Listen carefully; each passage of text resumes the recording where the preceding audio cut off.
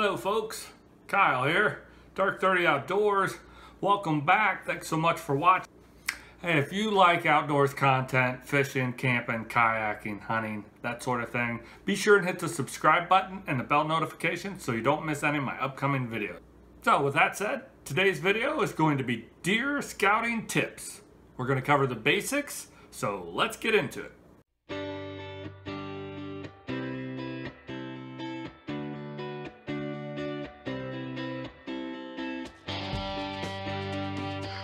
Ooh, that feels good. This is bananas, okay.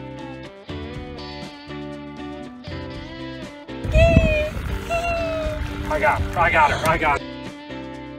Okay, when we talk about deer scouting tips, breaking it down into the most basic thing. A lot of this is probably going to be more for beginners, but I hope that seasoned hunters can get value out of this as well. I tell you what, I've been doing this for 26 years and I'm always learning. I'm always learning. The more that we scout, the better we are as deer hunters. In fact, you should probably spend as much or more time scouting than you do actually hunting. That's tip number one.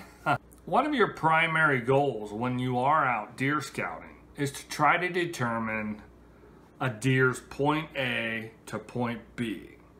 And for most of us, we're going to want to determine where they're bedding and where they're feeding. Most typically in the mornings, those deer are going to be moving from their feed sources to their bedding sources. And then in the late afternoon and early evenings, they're going to be moving vice versa from their bedding areas to their food sources. If you can determine their point A to their point B, then you can identify an ambush point, a point along that path where you can intercept them and you can put yourself in position to harvest that animal. And with that being said, one of the keys to that is to be able to slip into that spot undetected. So you might identify a really great spot and it's a 3-mile hike into the woods, and you've disturbed a whole big block of woods and generated a bunch of sweat and who knows what else. You've created a heck of a disturbance trying to get to that spot, to this perfect spot. It's 3 miles deep in the woods. I'm not going to sit here and tell you that you shouldn't hunt those spots. I'm just letting you know, if we're scouting and we're trying to identify a spot that we can slip in undetected, walking 3 miles through the woods, sometimes uphill, it might not be ideal. The next thing that we want to think about when we are scouting is our own human scent. Now there are products on the market that do help us minimize our human scent. I don't say eliminate human scent because I've learned that it is simply impossible. If we can minimize our human scent, if we can especially eliminate ground scent or minimize that to a tremendous amount, it goes a long way to helping us as hunters. Prevailing wind direction is one of the big keys. Now, that doesn't mean that you can't harvest or kill a deer that may approach you from downwind. It's a lot harder, it's a lot more challenging, it's a lot less likely. It can be done. Notice I said deer. When we're talking about a big mature buck that's been around the block for a few years, a 4.5, 5.5-year-old buck, the odds of him coming in straight downwind in your scent stream are slim and none. Maybe during the rut, a wayward doe pulls him in. I don't know, but it's extremely uncommon. That's not putting the odds in your favor. Another thing that we'll talk about, another thing that I'll try to point out in regard to human scent is thermals. Especially in hill country, you need to understand how thermals can move your scent cone up a ridge or down a ridge, depending on when you're hunting it and how you're hunting it. Okay, so I've rambled on about a few different points that we want to think about when we're deer scouting, and this is the basics. What I'm going to do is bring you a couple of examples here on my laptop, just show you on the screen. This is a great starting point. This is something that you or anyone can do at home with their resources. If you got a computer, if you don't go to the library, they got computers there. This is a great starting point. You can identify places that you then want to hike into and explore, because you know right off the bat there are advantages built into these spots before you even hit the ground. So with that, let's get into example number 1, and that is a lake that has public land available adjacent to it. It can be your best friend, and here's why. Okay, folks, I know this is a little bit tricky to see, but I pulled up this map of a lake, and in the center of the screen you can see a little dot. That is I have marked that as a spot that I would be interested in hunting. This map is set accordingly so that straight up is north, straight down is south, as we would expect.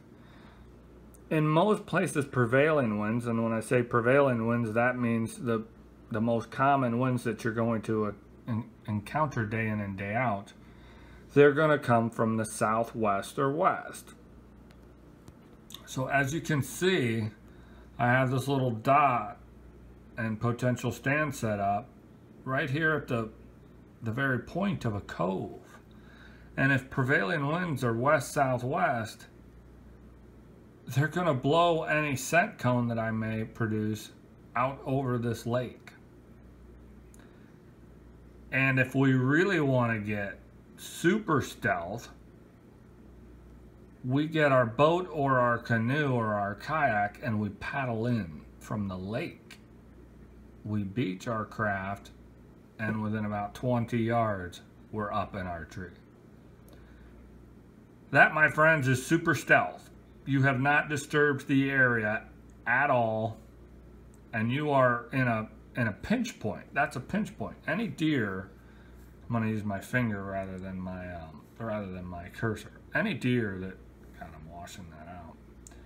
Any deer that would want to go from here, this block of woods, over to here, this block of woods, and vice versa, they're going to pass by that point. You're in a pinch point. You are in a perfect place to intercept them.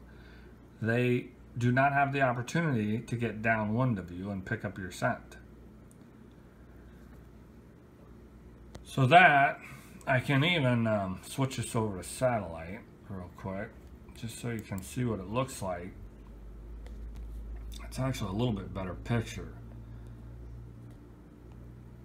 There is some woods down here, okay? Down here there is some woods and some thickets. So that could be potential doe bedding areas, you know? And then there's some up here as well. There's definitely some thickets, right? So this makes this spot that I have identified as a very obvious one where deer would want to pass by. That is definitely a pinch point as deer are coming from around here and from here on around. Okay.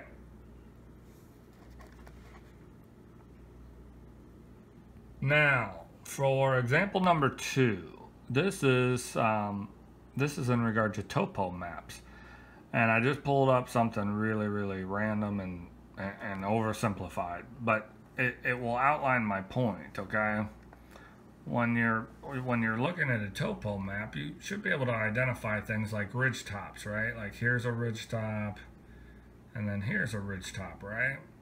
So this little dip in between these two ridge tops is what we commonly refer to as a saddle, right?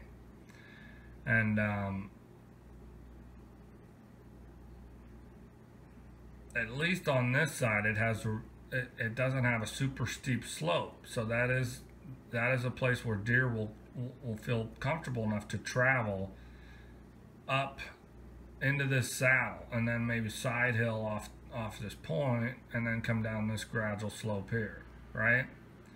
So if we know winds are prevailing southwest, west-southwest, we probably, I don't know if you can pick up my cursor, we probably want to be right here. you know, and we're hoping that, you know, these deer are going to cut through right here. And again, my finger's washing it out, but if you can see where the cursor is, you're in perfect position to intercept that deer, and it's not going to catch your scent.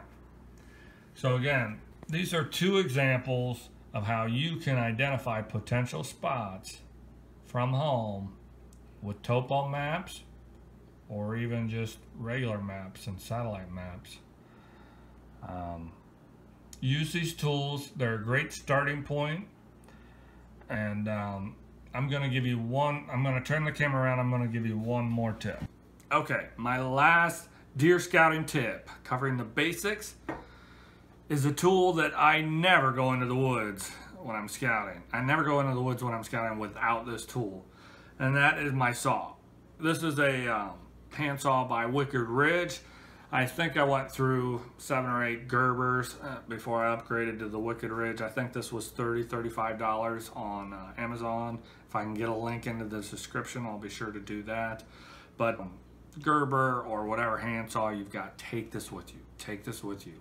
When you identify an awesome stand site, you can clear 2 or 3 shooting lanes really, really quickly if you've got this with you. Another thing that I'll do if I'm scouting for possible climber tree stand options, then I might take the blade and actually mark the bark on the tree so that I know. And don't get me wrong, I'm not scarring the tree dramatically. I'm putting about a 2 or 3 inch mark, something that I can simply see and identify when I come back to that spot. Okay, yeah, this was the tree. Because trust me, when it's, you know, 5 in the morning and you're fumbling around the woods trying to remember which tree it was, you really want to be able to identify that tree quickly. So yeah, your handsaw. When you go out deer scouting, don't forget that. Definitely take your handsaw. Those are my deer scouting tips, covering the basics. And once again, I thank you for watching. Hope you have a great day.